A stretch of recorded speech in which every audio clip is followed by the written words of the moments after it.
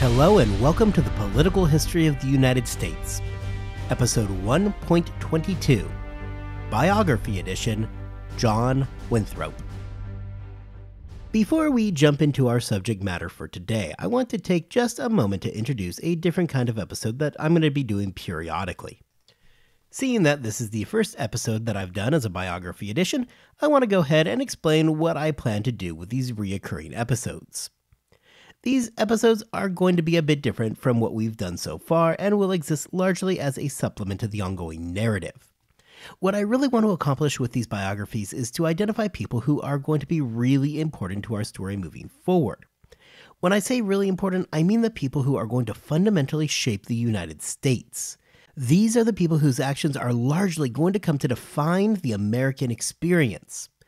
This is not going to be a comprehensive list of people who do important things either, but rather people who I chose to go more in depth on personally. Otherwise, when we get to the American Revolution, this podcast would be nothing but biography after biography.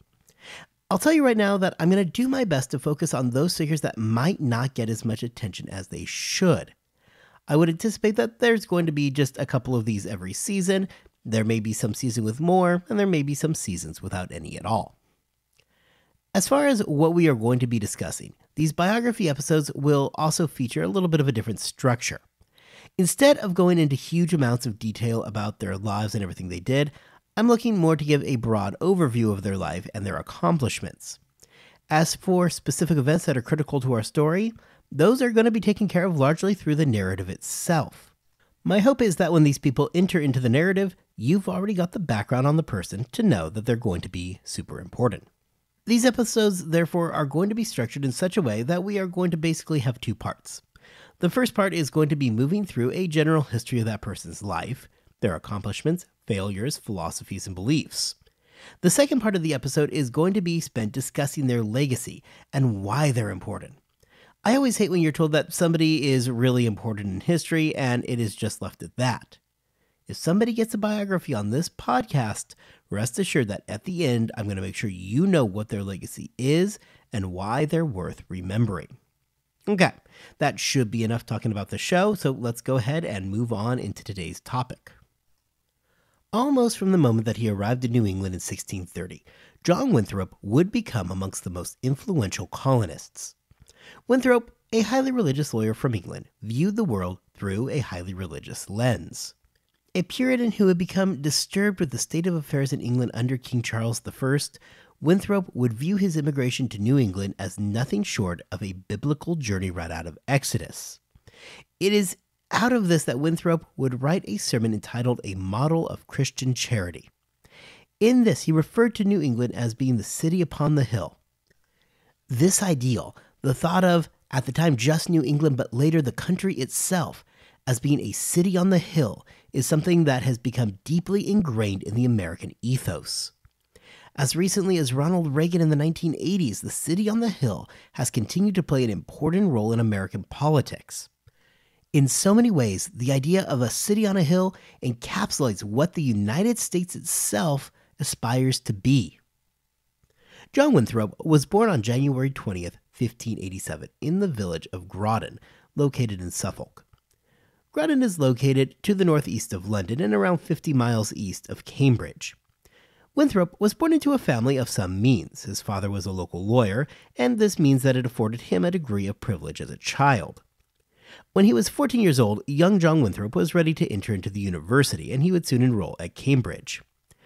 While at Cambridge, Winthrop would find himself in an environment that was decidedly pro-Puritan, a position that Winthrop himself would have already been familiar with through his father. Winthrop spent his youth in that hotbed of Puritan activity that was southeastern England. Recall from last time that this is the area that the Puritan movement truly flourished and expanded in. Following Cambridge, Winthrop became a justice of the peace in Suffolk. This was a position of relatively high stature and moved Winthrop into a more influential role. This position made Winthrop a local leader and put him in a position in Suffolk where he had the power to help influence local policy. It also gave Winthrop at least a peek at the practical functioning of a government, something that is going to be very important years in the future in his role as the governor of Massachusetts. By all accounts, Winthrop remained consistently concerned that his actions were not sufficiently serving God. Winthrop would write that he was often concerned that he was not doing enough in his position to promote godliness. This is something that seems to have genuinely concerned him and later would be an important consideration when he goes to New England.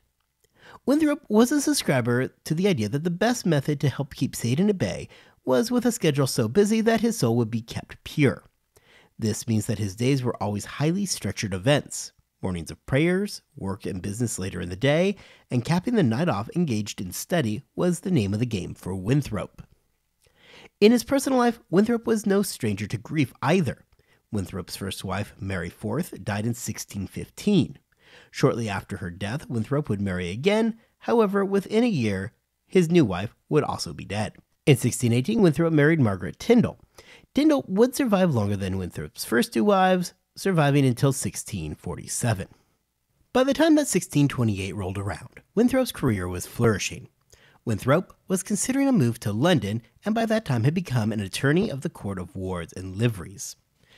This was the position that, for most people, would have been the highlight of their career. At the same time, however, not all was right in Winthrop's world. As we discussed last week, throughout the 1620s, the Puritans in England were getting increasingly nervous about the way things were headed. The current movement of the Church of England in a decidedly non-Calvinist direction had Winthrop concerned that such a move had England on the road to damnation. In simple terms, Winthrop saw reform in the church as the path to salvation. If England continued down the path it was on, that was going to result in the wrath of God being brought down upon England and her subjects. Winthrop had considered immigration before. At one point, he was considering going to Ireland. Winthrop saw Ireland as a place where the enlightened Englishmen could go and worship freely. Difficulties in selling his matter in Groton would ultimately kill Winthrop's plans to move to Ireland. What we get from this episode, however, is the idea of leaving England was something that was always on the mind of Winthrop. The entire experience of considering a move to Ireland took place sometime around 1623. By the time that 1628 rolls around, England is in a much more precarious place for the Puritans. Charles, by this point, was looking more and more like an undercover Catholic, and at the very least seemed interested in stamping out Calvinism throughout England. Ireland may have fizzled out, but for John Winthrop, he was clearly worried about the direction of England and was open to the idea of leaving. As for how Winthrop learned about the Massachusetts Bay Company, that is something that has been largely lost to history. Winthrop was hanging out in London during the late 1620s and was likely in contact with several people who were at least sympathetic to the cause of those looking to head to New England, if not personally involved. Winthrop was aware of the preaching of John White, who, if you recall from last time, was one of the main driving forces behind reorganizing the Dorchester Company into the Massachusetts Bay Company. Winthrop soon found himself at the forefront of a group that was looking at New England as a place to escape the growing hostility in the religious situation that was developing throughout England. In some ways, it is surprising that Winthrop would decide to immigrate to New England. This is 1628 and 1629 now. There is no doubt about the condition of life in North America. Winthrop, an educated man, would have known about the disasters at Roanoke. He knew about the starving time in Jamestown, the struggles and the high death rate in early Plymouth. Plus, let's not forget the 1622 massacre in Jamestown that had become sensational news back in England. Winthrop's friends were quick to remind him as well that this was a really bad idea. At this point, they're all basically saying to him, "John, what are you doing? You're not a young guy anymore," and basically everybody who goes to North America dies. This isn't going to end well, don't go. John Winthrop, however, had a few things going for him. First, he was increasingly prominent in England and may have seen going to New England as a chance to increase his personal influence. If Winthrop wanted to remake the world around him, the chances of accomplishing that in England during this period are extraordinarily slim. Yes, he was influential, but that influence only went so far. In New England, however, Winthrop could position himself in a central place where he would actually have the ability to create the new society that he so desired. Secondly, the Massachusetts Bay Colony was going to prove to have a big difference. It certainly didn't hurt his interest that the leadership of the colony was not going to be based in London like previous companies, but in Massachusetts itself. This means that the ultimate decision and orders weren't going to be coming from the investors in London who had never seen the land or the conditions on the ground. Rather, the colony was going to be run directly from Massachusetts. The decisions being made were going to flow out of actual real-world conditions at that moment and not greedy investors. It also meant that the colony was going to have a degree of autonomy that neither Jamestown nor Plymouth ever knew. The autonomy meant that Massachusetts was going to have a much greater say in their own dealings and in the direction that their new society was going to move. For a man like John Winthrop, who seems genuinely concerned with building a better society, this must have seemed like a dream come true. In fact, all accounts show that it was right around this same time, late July of 1628, that the colony was seeking to move its corporate headquarters to Massachusetts, and that's right about the time that Winthrop really becomes involved in the project personally. The decision to move the headquarters from England to New England was not without political difficulty, and in fact looks to be something of a minor coup. The Puritans were not only interested in moving the headquarters, but then purging out those who disagreed with the general plan. Winthrop, unsurprisingly, was all for this, and throughout the planning for the transfer of the company to the new colony, Winthrop emerged as a leader, a position that he is going to hold for much of the remainder of his life. Once Winthrop personally made the decision to immigrate, probably during the summer of 1628, he quickly found himself not only a leader, but one of the primary promoters of the company. Winthrop wrote a document called the General Observations, which was meant to be a laundry list of the reasons for going to New England. This document became widely circulated amongst the relevant groups and was one of the primary pieces of propaganda to get people on board with the idea of immigrating. Among the ideas espoused in the General Observations were: 1. Bring the gospel into America and raise a bulwark against the kingdom of the Antichrist. 2. Go to a place of refuge from judgment of God that was about to descend on Europe in light of the 30 Years' War. 3. Escape the overpopulation of England. 4. Escape the growing inflation problem in England. Now, just to interject briefly here, this may well be referring to the growing economic issues throughout the region. Recall back from 2 episodes ago, we had actually discussed the textile collapse that was devastating the economy of southeastern England.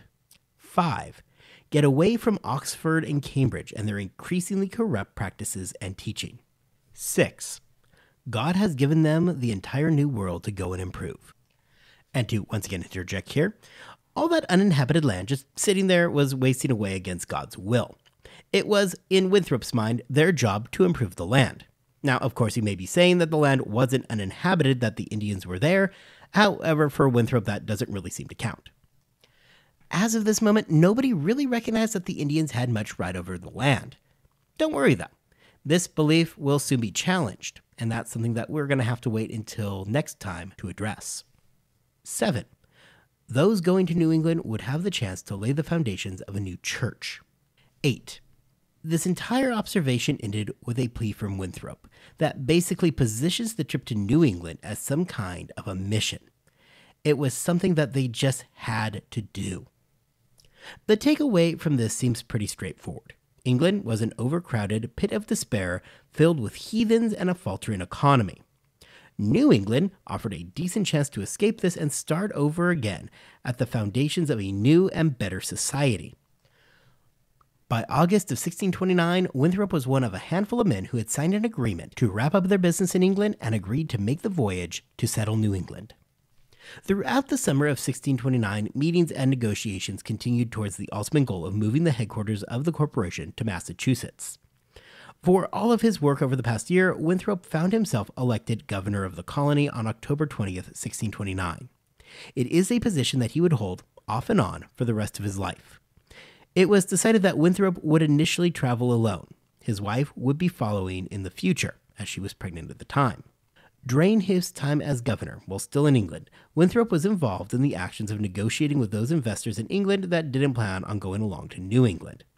In flowery language, Winthrop told the investors that, look, the company is moving to New England. You guys aren't going to have a say in matters. Do the right thing, take the settlement, and drop your interests.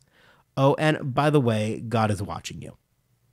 Well, he was not entirely successful of purging all of the London investors, who would continue to cause problems for him in the coming years. He did manage to eliminate the majority of them, thus ensuring more power would find itself centered in Massachusetts and not back in London. Finally, on April 8th, 1630, Winthrop, along with 700 other colonists, would leave England and embark on a journey to the New World. It is at roughly the same time that he left England that Winthrop would deliver the sermon that would cement his legacy. Though unclear if the sermon was given in England shortly before the departure, on the trip over, or even possibly in New England itself, Winthrop delivered a sermon known as the Model of Christian Charity. The sermon offered nothing in the way of plans for the colony, a declaration of what the government structure should be, or really anything that would be of any practical use in the colony. What it did deliver, however, was a vision for what New England should be.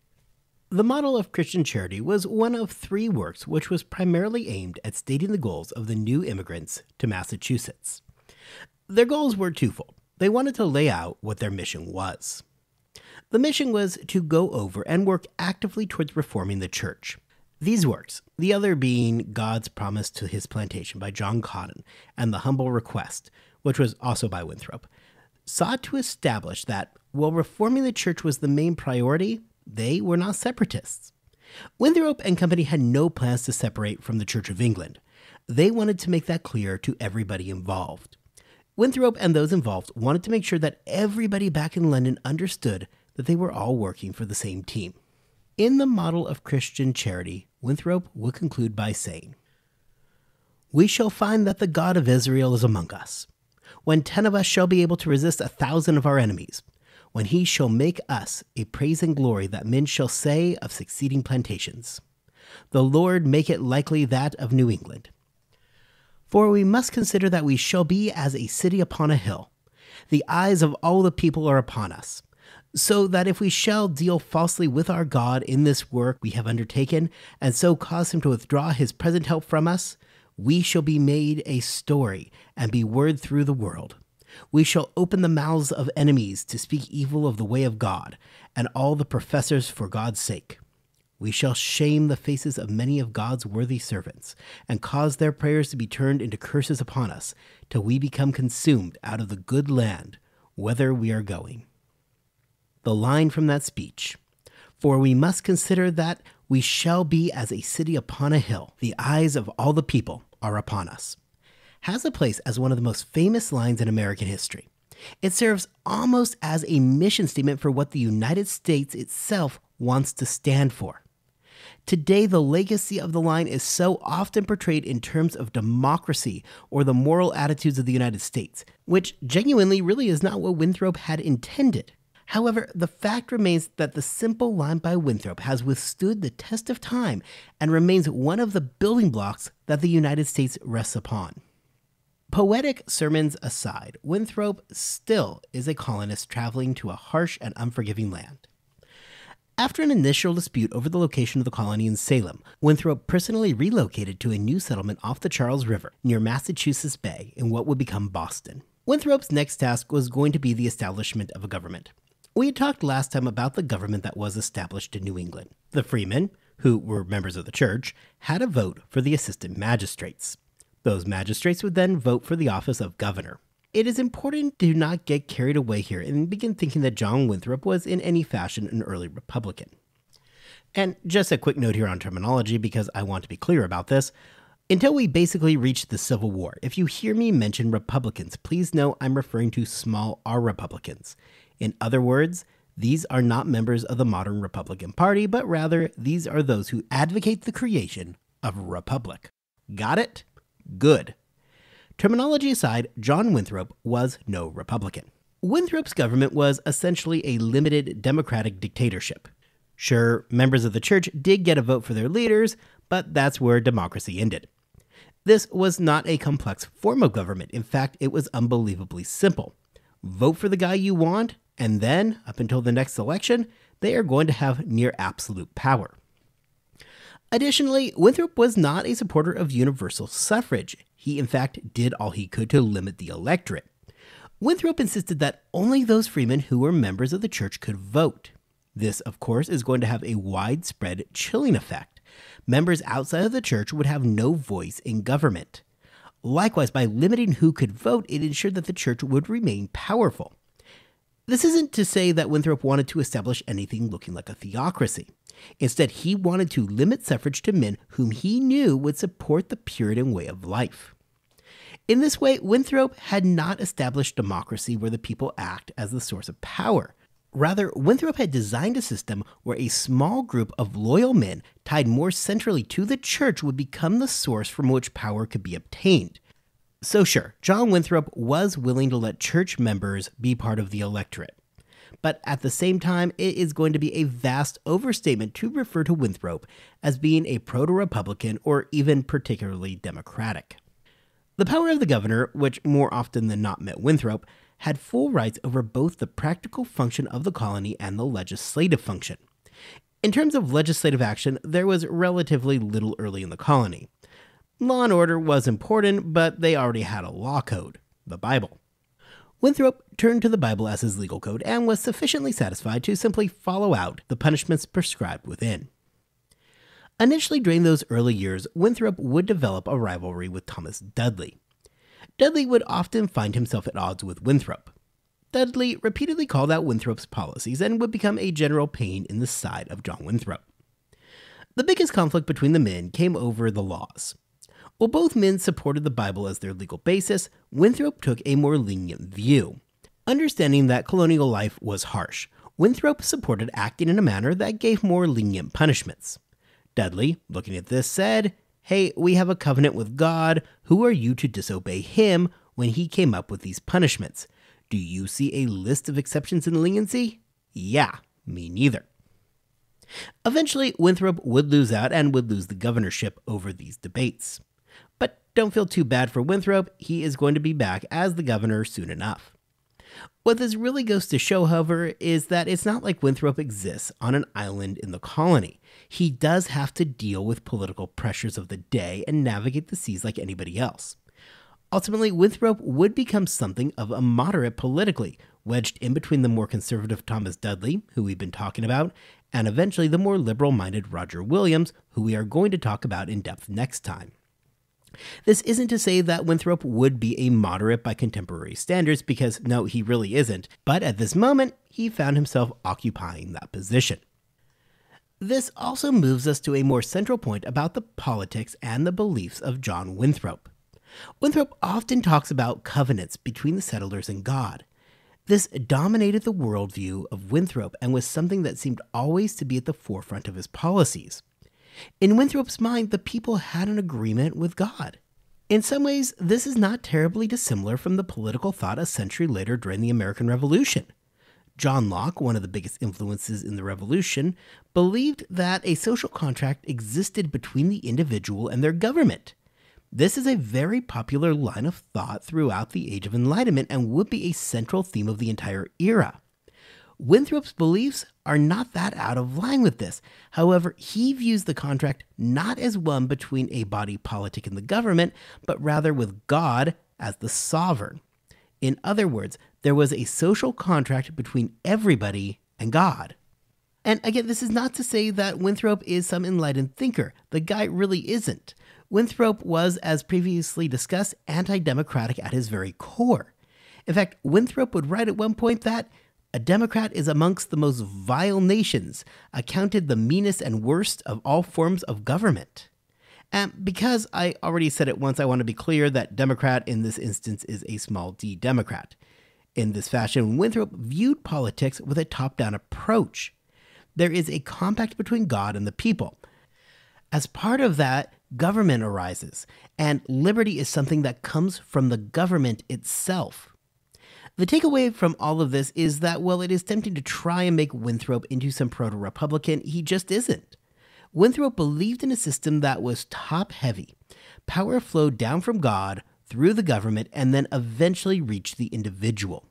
God was the sovereign and all power originated with him. An idea like the people being the sovereign would have been ludicrous to Winthrop. So when looking at Winthrop, it is important to always keep in mind what he was and what he wasn't. As much as we want to shoehorn Winthrop into an enlightened voice preaching democracy, Winthrop wasn't that and shouldn't be seen as such. Winthrop's policies are rooted in the Bible, not in the Enlightenment. For Winthrop, the chief argument against him over the years would continue to be his relative leniency. The argument, which began with Thomas Dudley, would continue as a running narrative through the later part of the 1630s. Despite the ongoing controversy, Winthrop would become governor again in the later half of the 1630s. Winthrop would ultimately serve 4 stints as the governor of Massachusetts for a total of 12 years. Winthrop's chief concern remained the risk of separatism. While Winthrop certainly believed in reforming the church, he would remain a staunch anti-separatist for the remainder of his life.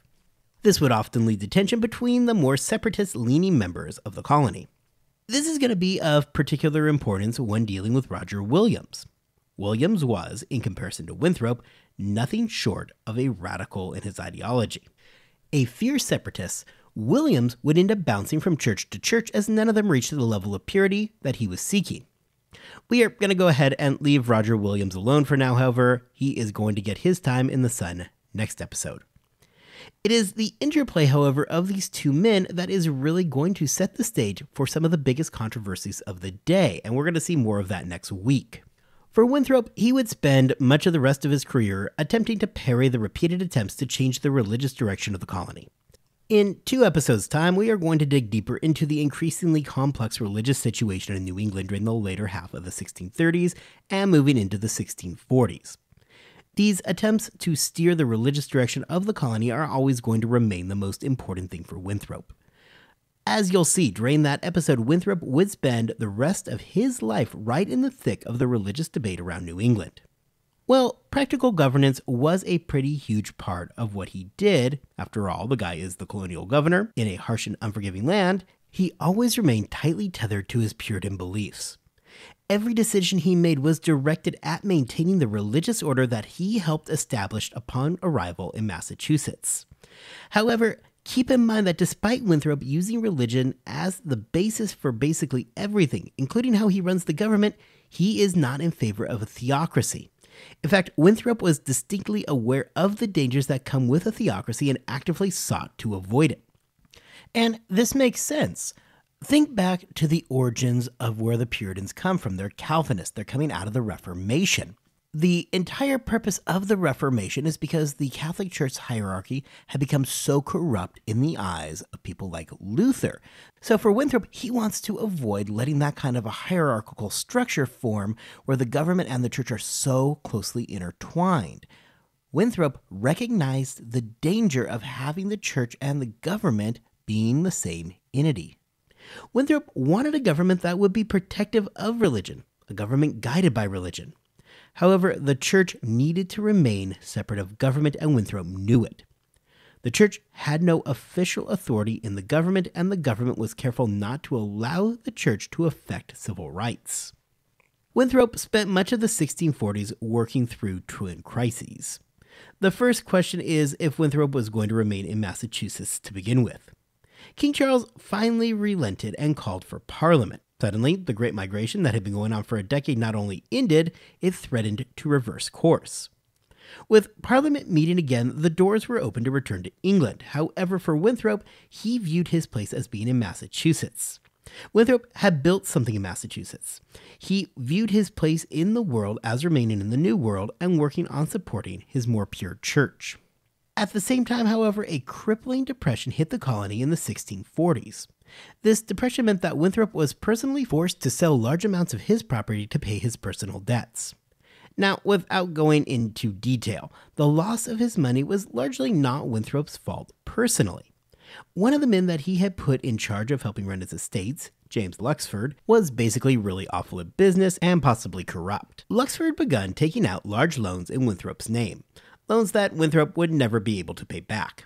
Ultimately, he cost Winthrop huge amounts of money and led Winthrop to selling off large amounts of his property to pay back the debts. Winthrop had spent his entire life battling to create a better society through a more pure church.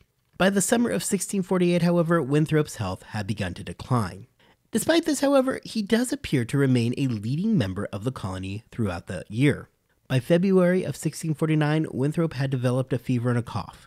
While Winthrop would battle on for another month, on March 26, 1649, John Winthrop died. What is the legacy of John Winthrop?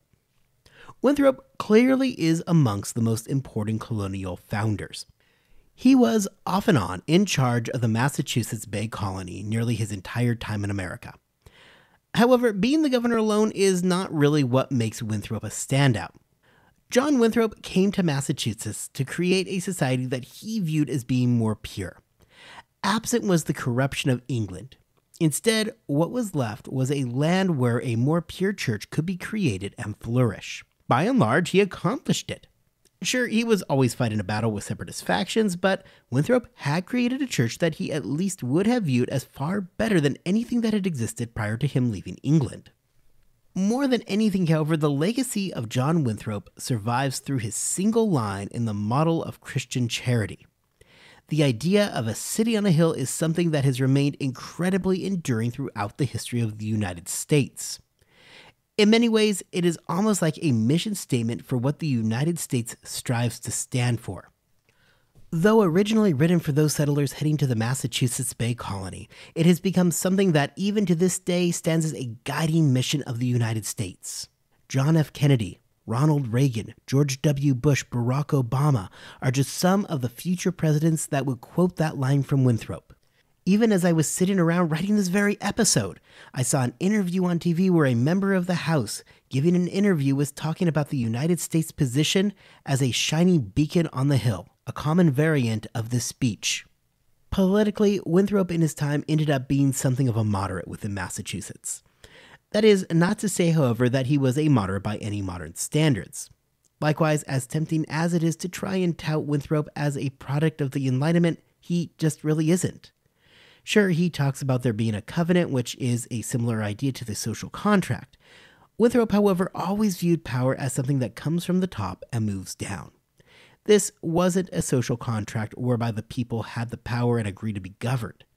Instead, the power in this situation comes from God, and everybody below had better fall in line. Winthrop shows this in his creation of the government in Massachusetts. Sure, he makes it more democratic. He allows for a limited popular vote. However, once voted into power, that person was nearly absolute in their power. Winthrop would lighten on this over time, much because necessity demanded it, but at no point would you consider Winthrop to be a particular proponent of democracy. Finally, I want to mention the impressive legacy that Winthrop has left behind in terms of descendants. The Winthrop family has remained a powerful political force throughout American history.